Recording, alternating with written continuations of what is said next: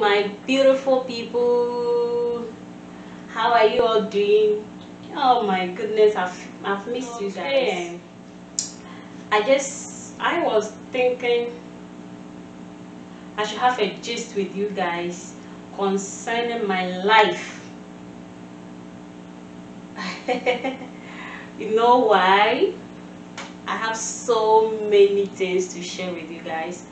Staying alone wasn't my expectations in life, but the real expectations hits me. You know why? I got married at that young age, and the joy, the happiness, the excitement involved,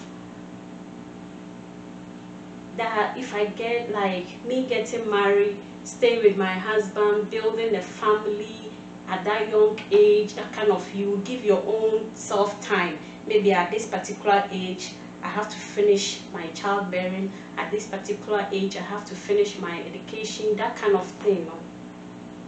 As for me, that expectation cut off. It cut off. Every woman expects to be staying with a man, staying with a husband, and also starting life with him, seeing him every day, waking up with him, praying together, planning things together, like the childbearing journey, your education, furthering, everything, like you who will do it together. That kind of expectation I did not get at that early age. Mine was drained off. I need to say why. I opened my eyes and that expectation just vanished like that, and the reality hits me.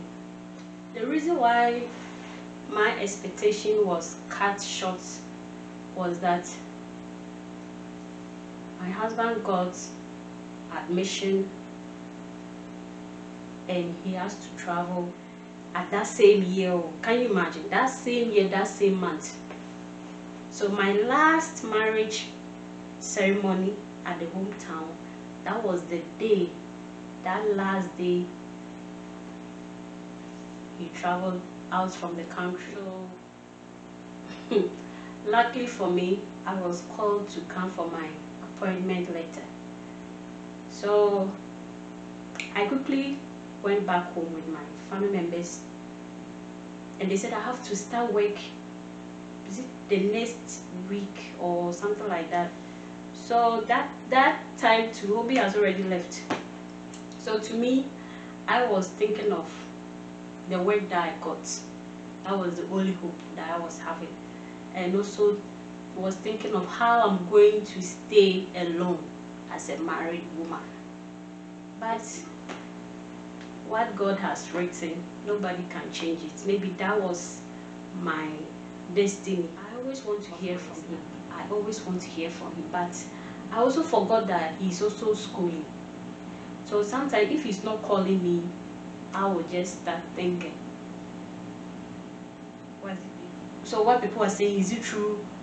Why is he not calling me this time? That kind of thing. Then it will make me more angry. So to that. So we can talk for hours. Sometimes we even be talking and we all fell asleep. So that one also helped me a lot. So he knows it. He really knows it. Me, testing is not my line. I don't like testing much, especially when it's concerning my husband. I would like to see him face to face and know that he's okay. That one does it. So on that aspect to really count, it really helped me a lot. So, but the only thing that keeps me going was my Bible. And I was also watching a whole lot of things from YouTube. I discovered YouTube, and YouTube also helped me a lot, like the way the Bible helped me. So I used to spend the whole time watching YouTube. I don't mind buying data every second. I'll watch YouTube. They have opened this motivational speech program or something like that that they are doing concerning marriage. I will listen to them they are based in Nigeria. So I will listen to them, and if I'm listening to them, it seems like they are talking to me. So that also helped me a lot. And then people's videos, those couples, watching some Nigerian YouTubers, those cooking shows, and I also learned some cooking skills, be how their food, some of their food like eba, egusi, that their ogbono, like ogbono soup, a whole lot of things I started learning from them, and then I added it to my cooking skill that my mama taught me.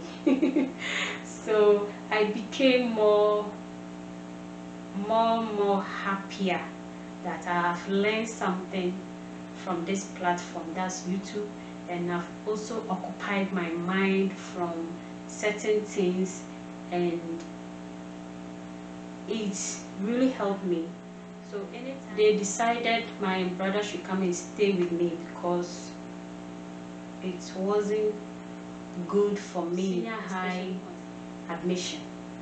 So he enrolled in the school, and he used to stay with me while going to school. Sometimes when they're on vacation, he will come and stay with me. So when school resumed, then he would go back from my place to school.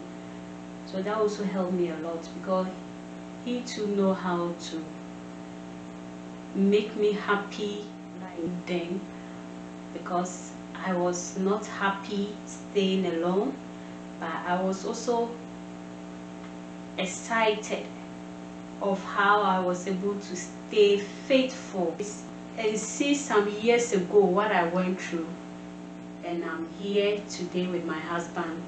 It always makes me happy, thankful, and proud of myself for the strong team members I have, my backbones.